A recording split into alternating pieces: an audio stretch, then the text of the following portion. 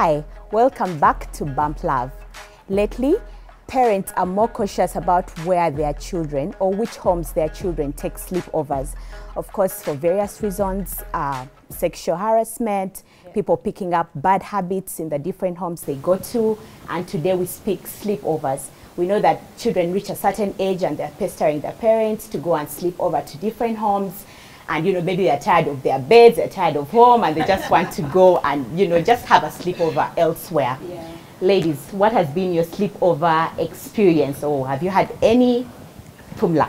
I am the I can guess. holy grail of sleepovers. Alpha, Omega, and everything in between of sleepovers. But this started from my home. So sleepovers, mostly people speak about it in their children going. Yeah. For me, my home's always been open from when my son was young. And I'm mindful of the negativity that it comes with, that the caution that we all have to take.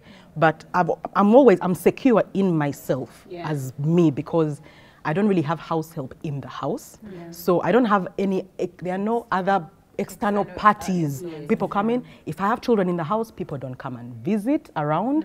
I don't ever leave the children with alone without I'm always present. We wake up together, move together, give instructions together, even from when my son was really young. And for me, it's always helped me. And when I decide to let my son go, it's not about my son going for a sleepover at his friend's house. He only goes to whose parents are my friends. Yeah, that's where it starts from. It's never that, oh, I have my friend Kyle, can we do a sleepover? Then they trap you when you've gone to pick the child that, mommy, this is mommy Kyle, can I go there? Of course you're living and you've said, okay, we'll talk about it. But if I don't know your values, if I don't know your process, your culture, what you are believing, because I have a rule. If my child goes somewhere, that's his home. Don't call me for anything. So that's his home. If you're disciplining, discipline. If they are eating what they eat, I don't want those phone calls that now, here we don't do this. What does he like? No. He's not allergic to anything. So go. So I need to know the environment of the household. So we need to be friends with the parents. And so that you can also come to me and tell me, you know what? So that you're open, there's open communication. And even I can tell you that, but also you think it behaved like this and it wasn't. So no so I do sleepovers, always done from when my son was young, but it's bounded, it's bounded by certain rules, and it works for me. I think I'm going to take on your approach of doing more sleepovers first at home, I guess, to introduce the concept, because first of all, Micah is an only child, so we spend a lot of time with him. So even his comfort level of going out to people's homes, he doesn't ask. No.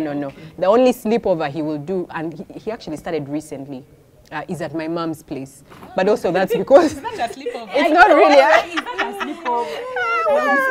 You start somewhere, yeah. So I guess introducing the concept, but I like what you've said about having sleepovers at home. I guess normalizing the idea of sleepovers so that he knows, oh, these are your friends and you can also go out. Only if we are friends with these people, I know their values. I mean, I can discipline, you can discipline my child. That sort of relationship, I think, is very, very important to deal with this stuff that we are seeing today, and sort of put our caution in place. I'm also open to sleepovers like Pumla. I don't think I'm been really deep into it the way you are, but I've had 2 kids come for sleepovers. So my kids were very fascinated. They thought, if these guys can come here, why can't we also go? So they're at the age where they actually really demand for sleepovers. I've had people come through and it's been interesting. They love it when they come. But on me letting them go, I have tried, but it's just been my next door neighbor. That's where they did a sleepover. That's where they did a sleepover. Like mine of my mama. Exactly. That's where I did a sleepover. But of course, it was interesting. They'll shower, go and just sleep over. Yeah, that's the most I've done. But yeah, you're so right about the values. It needs to be someone you're comfortable with, because I know my next door neighbor, we are comfortable. It's not anything, ugly that she does, or I don't think anything bad will happen to them. My fear of being so far away, I guess I just need to start, is okay, I've not had a friend, or you know, someone that I really trust asking, or them, you know, we've not had that arrangement, maybe I'll start. But yeah, that has been my situation. Yeah. Interesting. So I'm, Pumla, I told you, like, you're my sister from another mother, like, for real. Sure, we were different. Kudiruchi. Exactly. I don't have a maid, remember? So I'm happy to get rest when I can. And so when we have like big events, and our lives are busy, so yes, there are times when for weekends on end, we shall be away. Momcation, vacation, we'll be away and we'll need someone to take care of the babies. Yes, they do go to my mom's place, but they do, like when we tell them we're going away, they're like, can we go to this one's house? Can we go to this one's house? Now, I'm so lucky that I work in a childcare center. So I meet so many parents and I discuss with so many parents. And it's so funny that the person that I trust with my children is not even like necessarily my friend. Which is, I also find it quite interesting because one time when the kids were really insistent on them sleeping over and whatever, so I you know, we talked about it, and then she said, no, I'm not comfortable with them coming because I have just taken on my 2 children who are not originally mine. So I have not had the time to raise them. So give me time to see what's going on in their lives. And then when they're good to go, I'll give you a buzz. Do you know 100%? She got 100% from me. She was just like, hold on, these ones I'm not yet sure. And then we also did have a proper discussion on, okay, so what's your belief system on this? Why do you do this? Okay, so when they do this, what are your thoughts? So what schedules do you use? Way before the kids started to have sleepovers. Oh, okay, so where is this? How are you doing this? How are you managing this? And then when we finished jazzing that whole, then we took them on. Another person who the children have had a sleepover with is a person whose children I like. So when you see the kids, you're like, that's a good kid. Their parents must be good. Their parents must be good. Like, I might not know the parent, but this that I'm seeing, somebody is investing in this. And so usually for that parent, when I did allow the kids to go, I said, please give me some feedback. Tell me what's going on, because we were not necessarily friends. But when the kids asked, I saw those kids. They were polite, they were humble, they were praying, and you know me.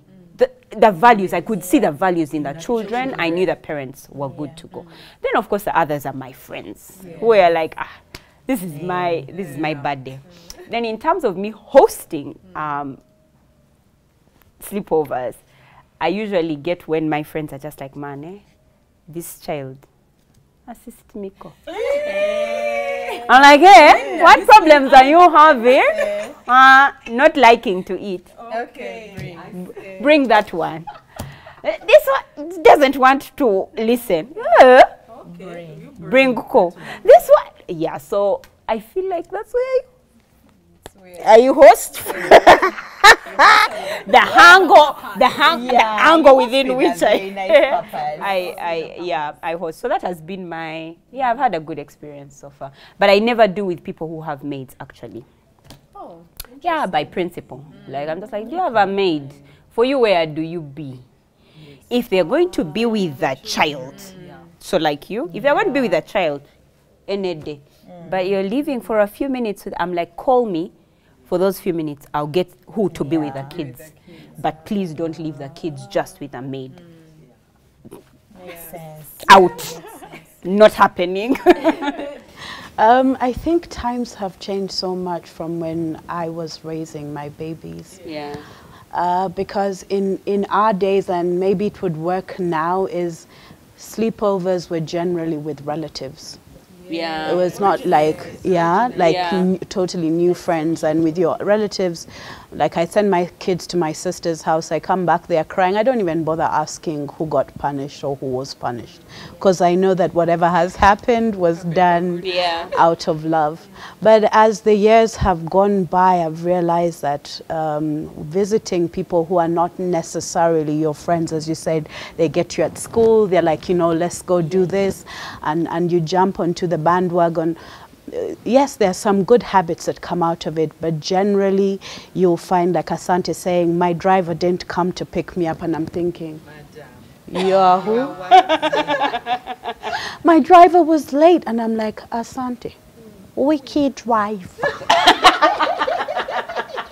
Mine, So definitely times have changed quite a lot from when we were doing the sleepovers. Yeah. Now I don't have, I'm the type of person, yes, I always have maids, who doesn't? But I'm also the type of person, at the moment, even if Asante wanted to have friends over, I don't have that kind of time. Because I don't think it's fair for you to invite people into your home and you are not physically there. Yeah. Of course, even those days when I was physically there, woman of leisure, my job was to have babies and travel. I would still be in my room and I kind of know what is happening, but leaving your children with somebody, and I mean going out to buy milk or whatever, that's understandable, but leaving them for many hours just doesn't make sense at all. So so would I have my children go for sleepovers? They're too old. if time, what do they call them at that age? I wouldn't know, because they wouldn't discuss such things with me. What, they would just go? Or no, like for example, when I say, come I give you gossip, they're like, Mom, it's called tea. The tea. So if exactly, so Asante is like, Mama, I've got tea for you. So if I say go for, what do they call sleepovers now? I don't know. I think they hang out more. I feel like kids your age now just go out and have a good time. If they are going, maybe spending the night, it would be like spending the night. They spend nights. I'm going to spend the night. They do house. I think I would have, when they were younger, yes, but now how? Oh, spending the night where? You come home. If anything, with the boys, I was more free with this whole sleepover thing. But when I got to Asante, you people, girls are so precious. Especially after 3 boys. Yeah, but now you're going to sleep where?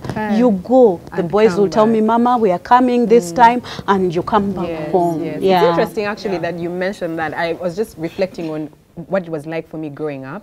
Rarely you guys would do sleepovers, but they were very, who is this friend? Have they ever been to your place?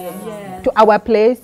Do we know their parents? Those questions that our parents used to ask us. So it's interesting that now you look at your kids and like, where are you going? At your age, let them sleep and come see them outside and then come back home. I don't know if this is relevant, but also I've noticed some parents, not you, P. Some parents, especially if they have 1 or 2 children, use their friends as entertainment. Like, for example, in my kids were having sleepovers. If you've never been for a sleepover at my house, I will not let my child come to your house either. No, there are those who always say, come visit, come visit. Then, of course, as parents, there are those who are afraid to let their children go out because you know how kids have bad manners, eh? Our kids. Yes, children have their things, but you know how it, who knows but you know how it feels when you're, oh my gosh, we had a lovely weekend, you know, your son laid his bed mat. I'm like, all the things I was so worried about them going out and doing right. So sometimes that's why parents aren't too happy with sleepovers. But I like the fact that you the issue of sexes, different genders. I'm 100% sure, honestly, if I had a daughter. So I'll give you an example. We have a team of moms, of parents, who we have these sleepover things with. So we all know our children, but now ever since I got a niece around, if she's going to be around, and somebody says, oh, what's going on? I don't let them come over. Yes. So I don't mix genders. I don't. So in issues like how Manuela has a girl and a boy, I don't think I would send my daughter, honestly. I don't know, because that's not happened. But I know I know when I'm hosting, I don't host girls if their boy is going to be around unless they are related. That's interesting. End of discussion. Interesting. Who is a good friend of Teja? What's her name? That's Raya. Yeah. So now Raya and Teja are, because there's also no maid, I think that's the only girl Teja is with. And also and this is the strange thing, I don't really host Raya. It's her mom who does, and her mom has her claws of an ego, and that's why I don't mind in that for Raya in particular, because of her mother. Her mother is 10 times, she's there like a hawk. You can't get past her.